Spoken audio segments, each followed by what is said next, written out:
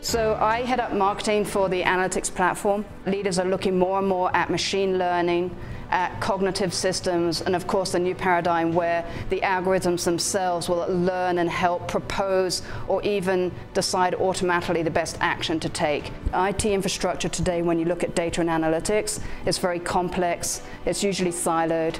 Some data is in a data warehouse for 2 or 3 departments, but it's not easily shareable with another department. When I want to interact with data, it's incredibly complicated. We want to make sure that people can extract that value of data and apply it to their business. The sooner that you can put the insight that you've gained from that data into action, the quicker the outcome. So where time is critical, when we're looking to move to real-time analytics, that speed time of value to data is important. When we talk to clients about analytics or getting better insights to drive the business, we will blur the lines between our internal silos. We open sourced our System ML intellectual property to the Spark community. The data scientist is very skilled in the algorithm that they want to produce and the insight they want to gain. And since System ML is an engine and not a library of algorithms, it takes on the burden for that data scientist to do the optimization for it. The big business value that System ML is delivering to the community is it allows Spark to have some business domain level extensions at the machine learning level to be made available for everyone. Executives sit up in their chair when they understand that they can get the pulse of what people are talking about with their brands and with their company and with their services.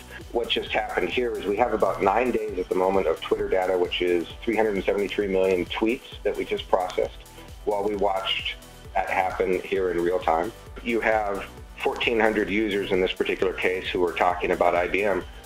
Tell me about them. Who are they? We see Spark making it easier to access and work with all different types of data.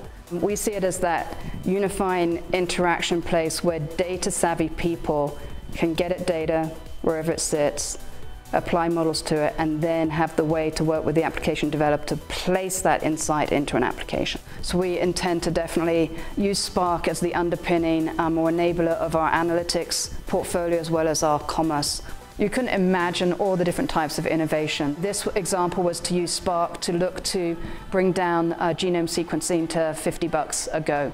We are the largest contributor to Big Data University. August 10th, we announced a scholarship for advancing women in data science. We announced the foundation of the Spark Technology Center.